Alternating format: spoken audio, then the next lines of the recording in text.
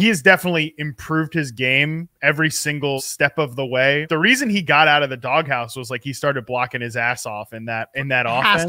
Has to be. It has Come to on, be. Dude. You know Shanny loves him a blocking wide receiver, dude. You got to get that outside zone running and cooking, baby. Shanahan has said this stuff publicly. Like, he doesn't care what these guys put up in the stat sheet. He cares about running the plays, executing the plays, and winning games, obviously. He's winning downfield. He's a big, physical, burly receiver underneath. He's bullying smaller guys. He's going in over the top. I mean, honestly, he's doing literally everything that you want from a superstar receiver. Now, this offense really is like when they have an X receiver that's doing what Ayuk is doing, it just takes it to a whole nother level. Like, it opens up so many things. Like, the gadget stuff with Debo is really cool. And like, he does do real wide receiver things, but it's not like what Ayuk does. And it just opens that verticality of the offense. Like, McCaffrey and Ayuk, those two specifically are such an unfair combination.